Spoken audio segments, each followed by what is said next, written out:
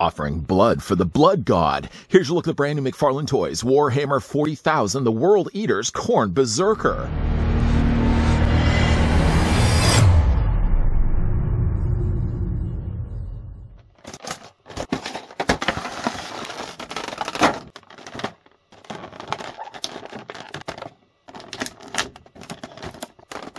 They relish their role as the blood god's sacred destroyers, and their fanaticism is feared throughout the galaxy. None are safe from their unbound violence. Victims and ally will fall under the hacking blow of revving chain weapons. No matter how many lives they claim for the Skull Throne, it will never be enough to quench their bloodthirst hunger or appease the bite of the butcher's nails.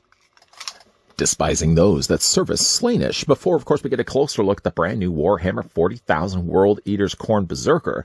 Let's grab the tape measure and see once again how tall the figure stands. I will also in a second bring in the other two figures that we've already had a look at, being the Ultramarines and the Space Wolves. But for right now, at least, you're looking at the Khorne Berzerker standing with the crown on top of his head about 8 inches. In fact, actually, it's exactly 8 inches in height. And that makes a figure that's 20 centimeters tall. As for those other two figures, bringing in now the Space Wolves Wolf Guard, they're about the same size. Now, you could say, though, the Space Wolf Wolf Guard does have a little bit of a higher reach, just because, again, he's got that backpack attaching onto the back of his body. Don't worry, though, the World Eater will also have his own backpack we'll attach on in a moment. Recently, we also had a look at the brand new as well Ultramarines Terminator, the much bigger and bulkier figure really of the three that we've looked at so far. Now, unfortunately, though, again, when we looked at the Ultramarines Terminator, the figure did have some somewhat loose joints in his shoulders. It doesn't seem as much to be the case when we're looking at the Khorne Berzerker here. Trading card, display stand, interchangeable hands, as well as the plasma pistol and chain axe are all the things that get packed along with the Khorne Berzerker. Backtracking a bit, first the figure comes included with a display stand. Looking at it, it'd be hard-pressed to see any difference really between this one and the one that we get with all the other Warhammer 40,000 figures. Consistently, McFarlane still includes display stands, whether it be the Warhammer, whether it be the DC Multiverse, Spawn, Mortal Kombat, name any one of them. They're including display stands usually with all of their figures, unless the figures are pre-posed and already attached onto their display stands.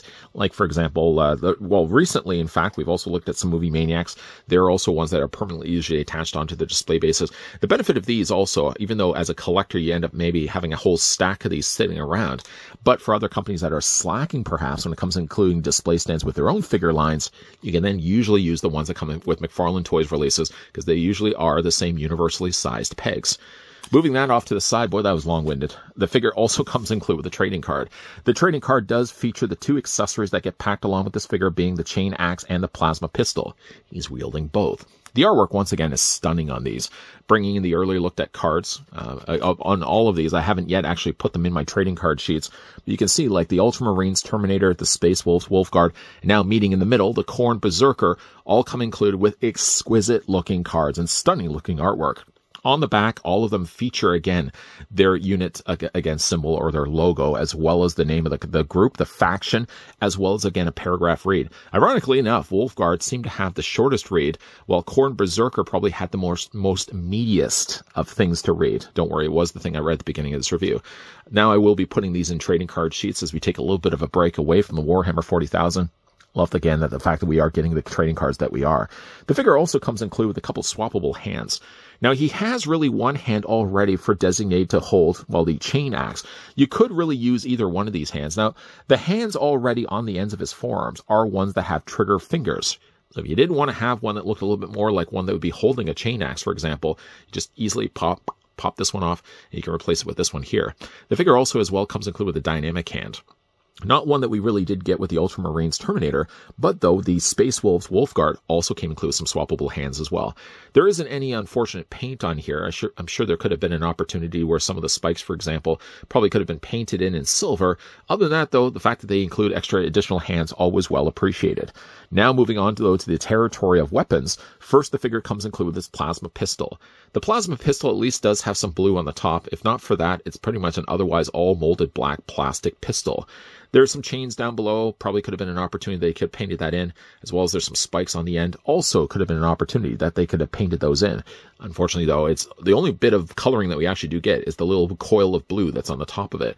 Because he already has trigger gripping hands on both sides, you can either have it on, well, this side or this, I mean, you can have it on either one if you want. The figure also as well comes included with this chain axe. The chain axe, as you can see, does have the little spikes that it kind of looks, again, like a chainsaw. I really like, though, the logo that they have sculpted on the side of this. There is also an opportunity that they added a little bit of coloring to an otherwise all dark gunmetal gray, painting the part of the handle here in black and painting the dividing section where it's not all just gunmetal alone. They painted this section here all in black as well, so it gives us a chance to see sort of more the cybernetic-looking skull shape standing out. Really like the look of this axe. By the way, just to also bring in the axe that we did get with the Wolf Guard, just off to the side here, I'm going to bring in right now. Definitely, it's a much bigger axe that gets packed along with the World Eaters. The Space Wolves have a much, I don't want to say an inferior axe, because it certainly does have some nice additional metallic blue paint that's added in there, but it's not as big of an axe as the one that comes included with the Berzerker. And again, this can be attached into either one of his hands. There is also one accessory that's just off to the side. I don't know why, for what reasons unknown. I didn't actually end up having it on display with the rest of the accessories, but the figure also comes included with a backpack. While I do like the look of the backpack, it is heavy. Well, heavy in at least the parameters of what a plastic piece would be of this size. It's pretty weighted, though. There's a lot of heavy, dense plastic here on the top, and unfortunately, I feel with the slotted peg that they provided here on the back of the backpack, I don't think it's long enough. I feel like it should have been a little bit longer. And why I say that, though, is if you take, though, the Khorne Berzerker and you spin this around, located on the back of his body is a little slot.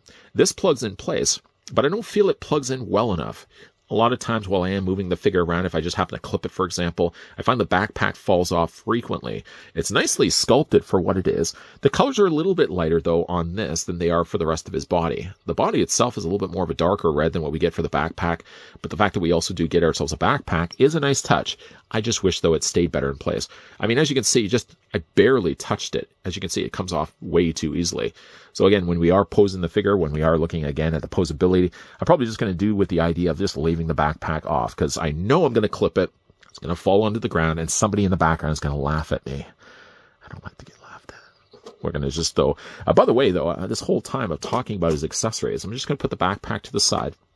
I will say, though, that the plastic that they use for these hands are really dense. So, like getting his accessories in his hand, short of maybe just heating this up in hot water, you may have a harder time of getting him to wield the weapons. Something also, too, is because he has the spikes on the ends of his gauntlet, or the ends of his hands. Every time you try to push anything into his hand, you end up just impressing well, you're leaving an impression, literally and figuratively, as the spikes leave an impression in your skin. Then, of course, we can also take ourselves the plasma pistol. And again, like this, just prying the plastic. I did heat this, honestly, with hot water, but with the whole time that I've been talking away, I do sometimes talk way too much. The plastic has cooled a little bit, but you can see, like, he successfully holds both.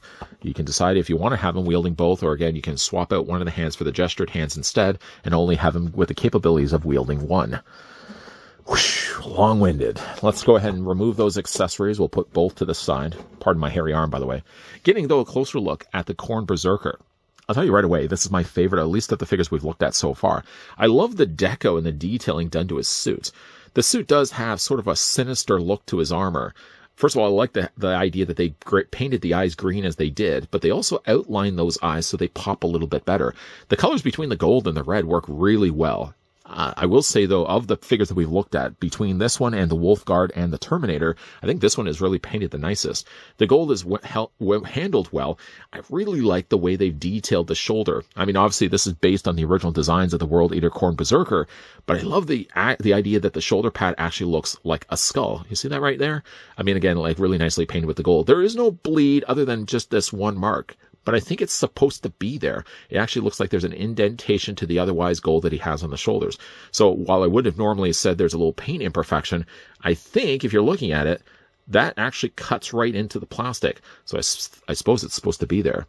The figure's nicely detailed. There are a few little areas, like, for example, his belt, for example, that I don't feel could have used a little bit more color. I mean, it seems like it's pretty basic on gray.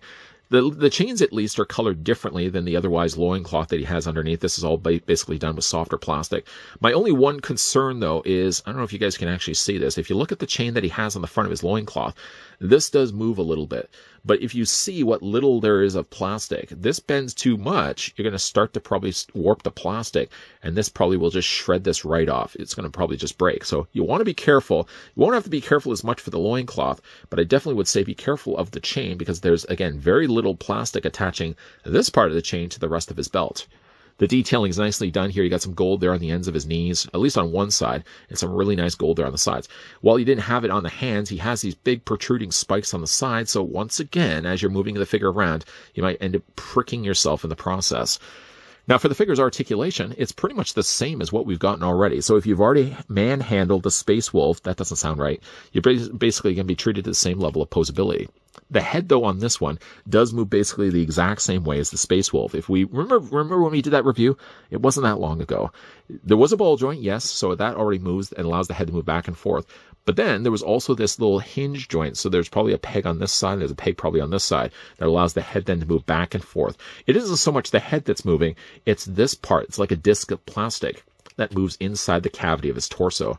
So some additional articulation is afforded there. The arms, of course, do rotate all the way around.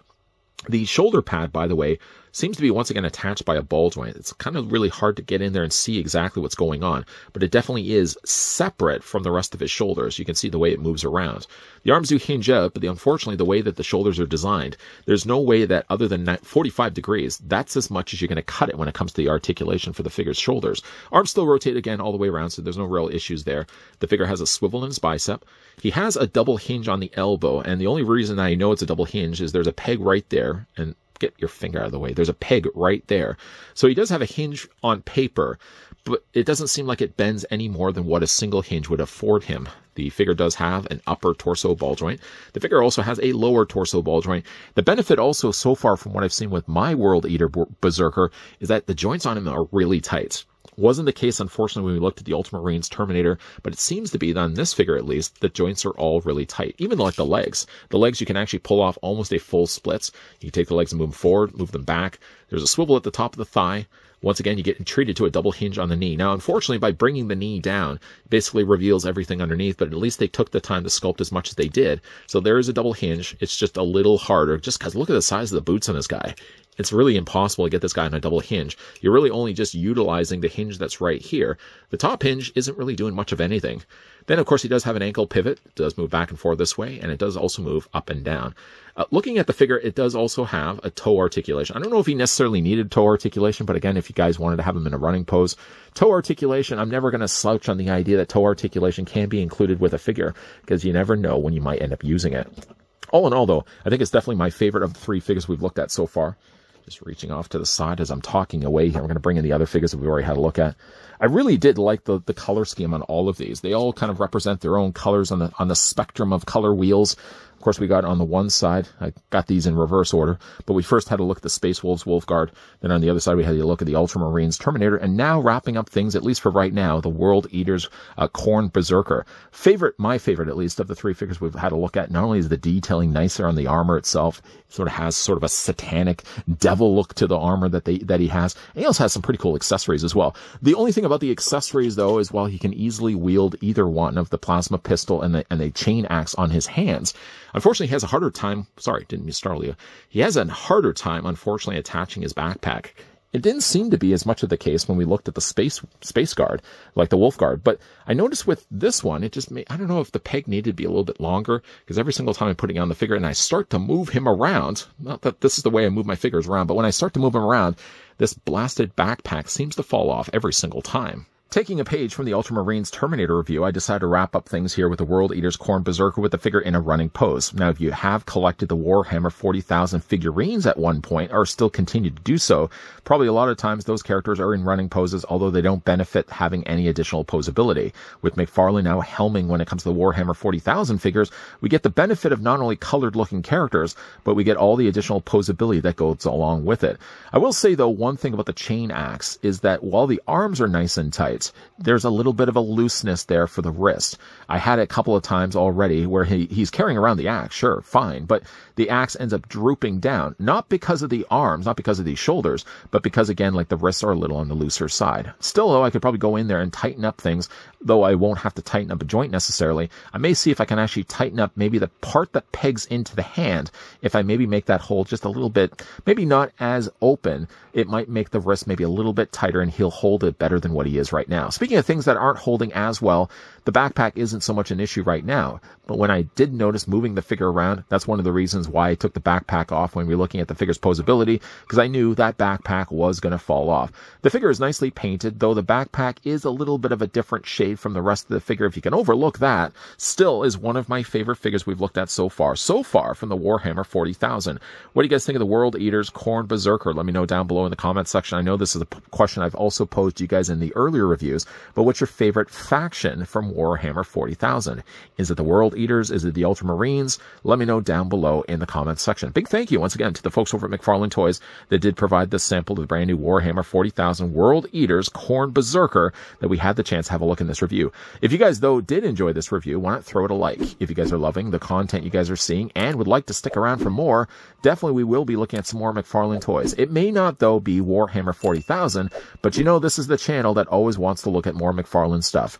And in the meantime, if you want to have something to tie you over, popping up at the very end of this video will also be, speaking of McFarlane Toys, other things I've looked at from the company in earlier videos. As always, guys, thanks for watching. See you guys next time.